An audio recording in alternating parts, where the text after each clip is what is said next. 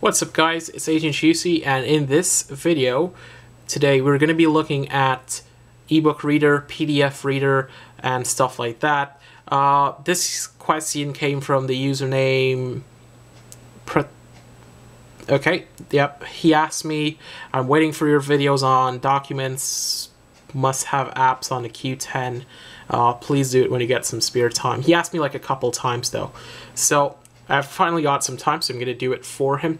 Today what we're going to be looking at is the ebook PDF viewer. We have on the Blackberry Q10, we have a number of apps that we could use to get for viewing PDFs. First off, Adobe Flash or Adobe Reader is a really beautiful app for basically viewing PDFs that you may get online.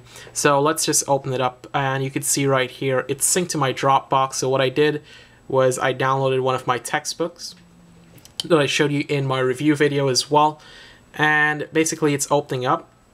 It's a 80 gigabyte file, and I showed you the speed test on downloading that. Go check out that video as well. And this is basically the textbook, each page, and I zoomed out as far as possible. So let's see how it looks. So this is the actual screen dimensions right here. So this is how it looks, and we could basically zoom in. It does not restructure or resize the actual the wording for it to become like a reader viewer mode. However, if we pull down from the settings, it still doesn't have any reader options, so bear that in mind. I won't use, first off, let me just say, the Q10, I won't recommend it for reading books of any sort. The screen size it's pretty small. You could probably use it to edit a document or something, but I won't really recommend it. So in the viewer, what you could do is double tap, and you could basically adjust it if you want. And I could clearly read this. This is totally fine for me. And I could even read all these fine prints right here. I could even zoom into the finer prints, some inception there. And this is clearing up a little bit, and you can see information in time, purpose, which is part in whatever that says. So let's zoom back out. The speed of it is actually pretty fast in the sense that you swipe down, it only drags for so much, but it slows down so you don't overshoot it, I guess. So let's see some diagrams right here, and then basically you could see fermentation of grape juice. So this is a microbiology book. So the PDF reader is really nice.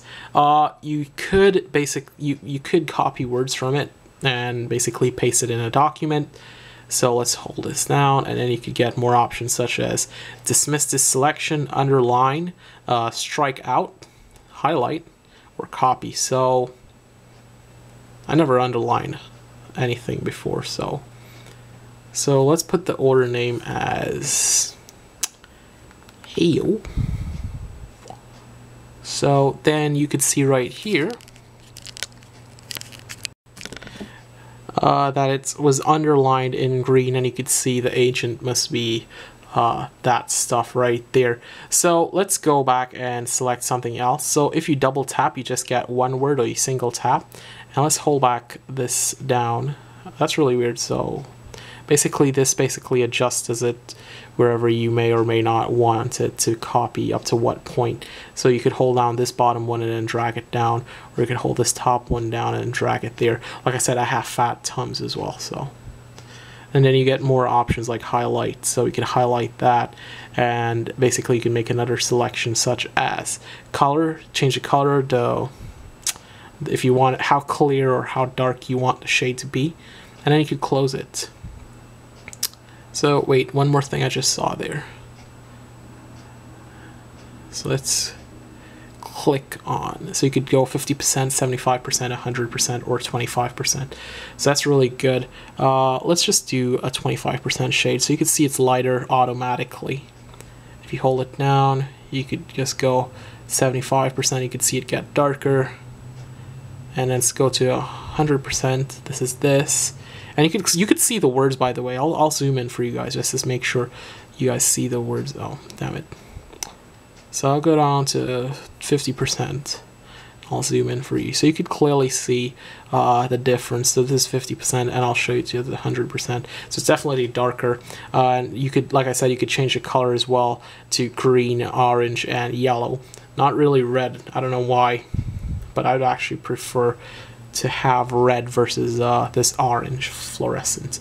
So that's basically pretty much it for this. Like I said, if you're going to be reading a textbook or something like that off of this, I won't recommend it to you. So let's close the Adobe app down. So what I did before was I sideloaded apps. Go check out that video if you're not sure. It's really informative on how to sideload an app and where to find the apps and stuff like that. So I have all of these apps here that I use. Basically everything on this screen and these two rows I sideloaded.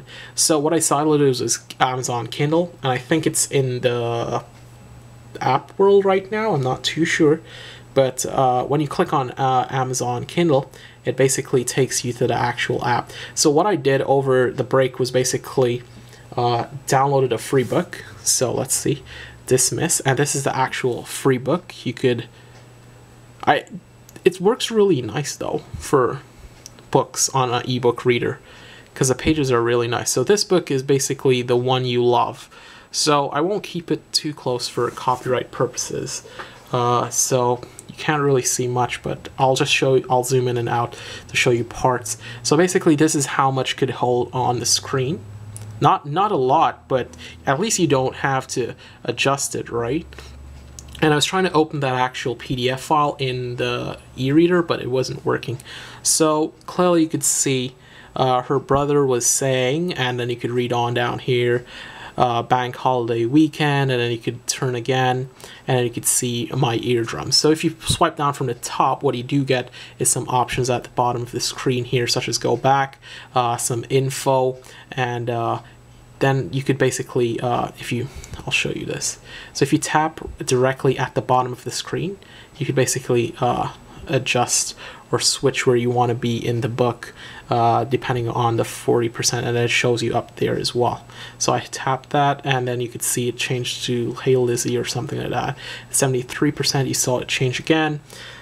So to get into settings, like I said, swipe down from the top, and then you could basically get the option right here to pin it, and then you could unpin it, and then you could swipe down again, and you get more options such as home, few options, go to, bookmark, and more. So in more you get share, sync, search, and let's go back. I just want to show you guys one thing.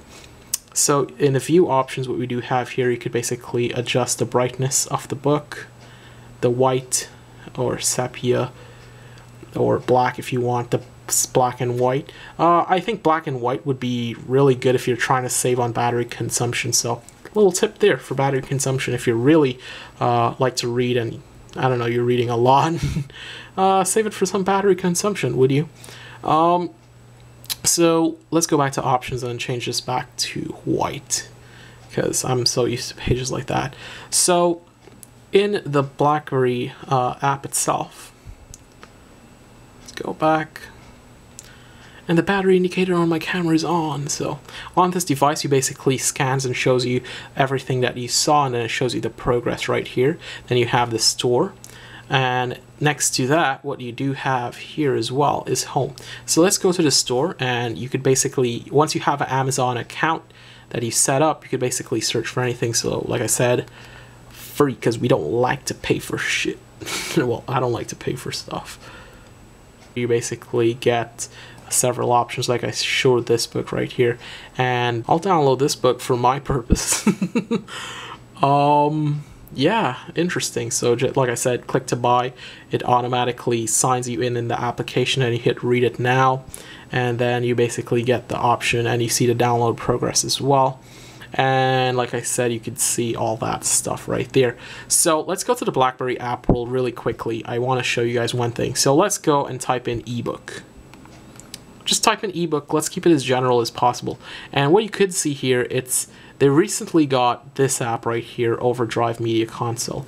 But starting from here, so 1 drag, 2 drags. So basically, I'd say close to 12 apps or maybe even 15 apps you have for ebook, and most of them you actually have to pay for. Some of them are free. This is actually a really new app. This was not here a couple minutes ago. So one more thing I want to show you guys. It's in my Dropbox. What I will do, I'm going to view files, and in the Dropbox what I'm going to search for, it's file. And this file is a biology book that I added. The code of the file, as you can see here, it's a DJVU. It's a bioinformatics book. And if you click on it, you can clearly see unable to open. However, I have an app installed for reading ebooks, and that app name is where is it? Anyway, I have, oh, there it is, book viewer, and it doesn't show up like that. And you could basically, even if you browse the books, it's not even going to show up, or even if you import a book. So what I would... Hey guys, so a few final things to note about the documents and stuff like that I wanted to show off to you guys. Basically, in the email now, I'm going to show you one with the email, and I'm going to show you a document, and then I'm going to show you basically PPX, or a presentation file that I used a lot. So basically this is how it looks in document, or Microsoft Word if you want to call it. You can see it restructures all the wording and stuff like that, so it's absolutely normal.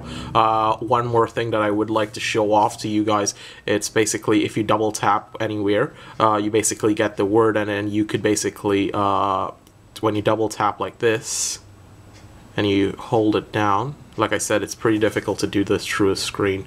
So you basically get the edit button right here, or you could basically cut and paste whatever you want. Then you could share this via all your email and stuff like that, and I'll show it to you. So you get BBM, text messages, Dropbox, Bluetooth, NFC, and Remember. And then one more thing, you could basically save this as to your phone if you want. And that's basically all the options that you really do have for this. Just give me one second. And this is basically viewed in the email. But to get this downloaded, I wanted to show you guys this, all you have to do is basically tap on that button right there, and right here it usually downloads straight to the phone. But this is opening up right in the email inbox, so that's pretty cool. So if I were to edit this, it basically opens it inside of a Microsoft Word document. So I'm gonna close this one off because this was here. This was here since I did my review video, by the way. Just goes to show how much I don't use the Document X. Continue. Wait. Let's close it, and then discard right there. And then if you open this up, and like I said, you hit the edit button, it's gonna show up right there, and you saw the bar with it loading. And basically, you have the ability to change the dictation of words that you may think wrong as well. But I really like the Word document on this. This isn't for the screen size and the actual appearance, how it looks.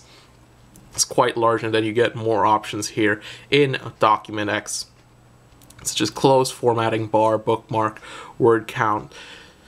And if you look at this, you could clearly see, comparing it to the old OS, as you guys might have known from previously, you never had most of these options right here. You never had a formatting bar. It wasn't really a formatting bar, to be honest. And then you have the ability to do that stuff. So that's it for Word to Go. What I did though over the break was basically get this, basically a world development report on the US that I had to do for one of my classes. So a quick way to find any file in your phone is basically just start typing it in. So I typed in WDR, and you could see WDR right here came up, as well as someone else's name. So basically you just click on this right there, and then you could basically open in Slideshow, or you could share this. So let's just show to share, and that's what you have, basically all the options here, BBM, text messages, all that stuff, good stuff. So then we just clicked on it, and then you see right here we have the World Development Report focusing on education and infrastructure for jobs that I did. This is actually yellow. Not sure why it's coming out so white in the actual thing. So you could see, like, what I did was basically slowly appear and breeze through, and you could actually see that coming through for each slide. You see like the words disappear and then the words reappear and stuff like that. So you guys are probably wondering, what the hell is he talking about? Don't even look at the actual slideshow. You could just look at that stuff just to see how it looks, right? But don't try to read it, just follow my voice. So what at the bottom here, what we do have here, it's edit, and to the next edit, what we do have, it's shear. And like I showed you how you could shear that file, and then it looks inside of here, it's actually white. And yeah.